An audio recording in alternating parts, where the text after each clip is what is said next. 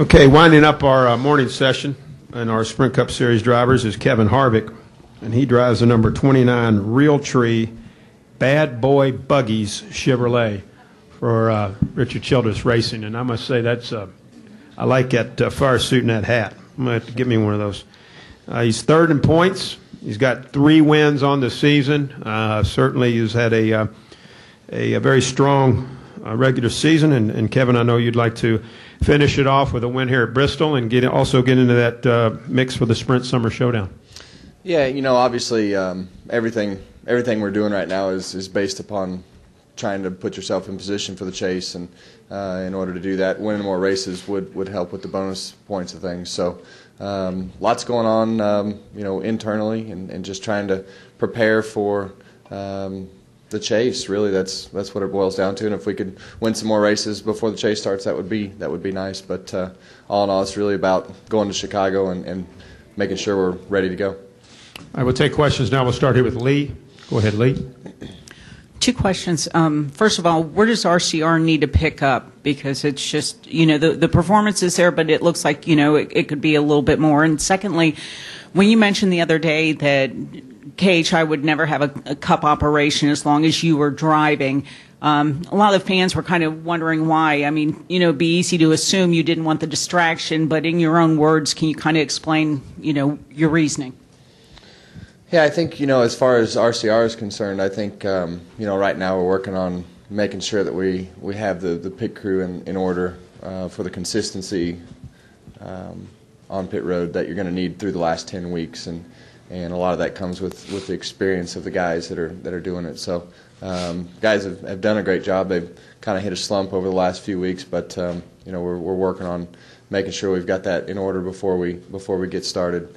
And you know, I think you know, we tried some new, was a whole new car last week, and didn't really get the results that we were looking for. And I think that that failure was probably the best thing that's happened all year as we look into the end of the season. So it just opened our eyes to a lot of things that maybe we needed to take a step back on and get back to doing the way that we were doing leading up to this point. So last week was a great week at RCR as far as making progress on a lot of things. So I think we're in good shape there. So as far as the cup question, I mean, it's too expensive. I mean, it's too expensive to start a team. It's too expensive to, you know, to take that risk and just step up and say, okay, I'm gonna have to spend, you know, $10-15 million just to get going, and then you're gonna have to spend, you know, $10-15-20 million to maintain it a year. That's just that's not a risk that Glenn and I are willing to take. Let's go over here to Mark Garrow. Mark Garrow, PRN. Kevin, next week, looking ahead to Atlanta, how important is it for you guys to have a good run there, because you have so many mile-and-a-half racetracks inside the chase, so that, you know, how important is it to come out of Atlanta with a good feel, confidence in yourself and your team for those races inside the chase? Well, you always want to run good, and you know, any momentum is good momentum as long as it's you know, headed in the right direction. Atlanta in itself doesn't do anything for us performance-wise because it's just so slick and so worn out. It's kind of its own beast.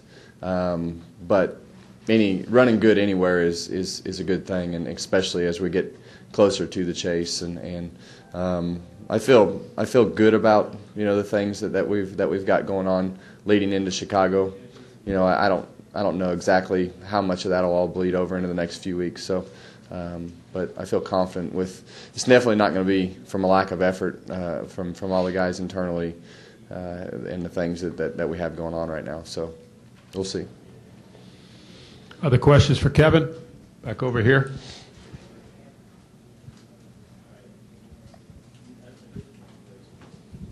MikeHenryspeed.com. Kevin, talking about KHI, for next year, do you have a pretty solid idea now how many cars, how many trucks you're going to have, sort of your lineup yet, or are you still working on that?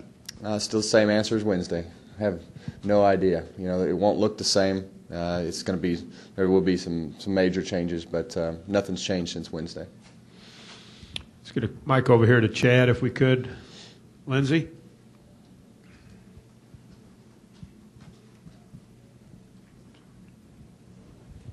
Chad Leistico, USA Today. Have you talked to Kyle since Wednesday night, and do you anticipate anything between Sadler and Kyle tonight? First off, I don't have any reason to talk to Kyle, so I mean that's, I wasn't even involved in any portion of the incident. But second off, hopefully you would hope that he went back and watched the race, and the first thing that happened was he shoved him up the racetrack, shoved Sadler up the track, and then he got mad because Elliott ran in the back of him, and then he drove over the front of him and wrecked himself. So it's just old Kyle, I guess, showed up this last week and really laid into the fact that he was kind of pouting because he was getting his butt whipped, I guess. Claire? Keeps running his mouth, he might get it whipped again off the track. Claire, follow that up. Go ahead, Claire. Oh, can I? Which leads to my question. Claire Belang, Sirius XM NASCAR Radio. I've been asking a couple drivers about whether you can win a championship with volatility. Can you win a championship if you're volatile in the truck series and have kind of emotion and then come and straighten it out and be different in the Cup Series? I asked Jimmy Johnson. He talked about drivers that did it in years past or whatever. And others have said, well, the Busch brothers seem to be able to win and be volatile. Can you talk a little bit about that? Can you be volatile kind of emotionally and pull off a championship, or do you have to steal that in your head? I don't think you have to be. I mean, you can handle your problems and not be volatile. I mean, it's one of those things where you just kind of who you are, I guess, and it seems like that kind of stuff just kind of goes with what we do on our car. So it's we're not going to change anything and just go about our business and see where it all falls. So, you don't want to create any extra problems if it's necessary, if it's unnecessary. But necessary, you gotta handle what you need to handle when it's time. You can't just let it go and just because it's the last 10 weeks. Mike, question here.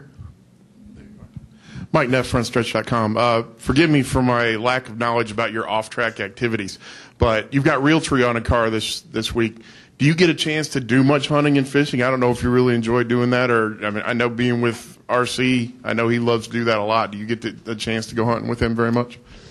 We've been on a few hunts together. It just really boils down to timing, and we try to go on an elk hunt once a year and bird hunt here and there. Just really depends on the timing. I know that Bill Jordan from Realtree has some bow hunting planned for a lot of us to go on our elk hunts this year. So if it all plans out and plays out with weather and timing, we'll go. So it just really right now just works out the timing. I like to go, but. Question right here from Paul Woody. Go ahead, Paul. There's a mic right there for you. Kevin, would you mind talking just a minute about your sort of unique business relationship, how you and Delana run your company, how that works, her role, your role, the whole deal?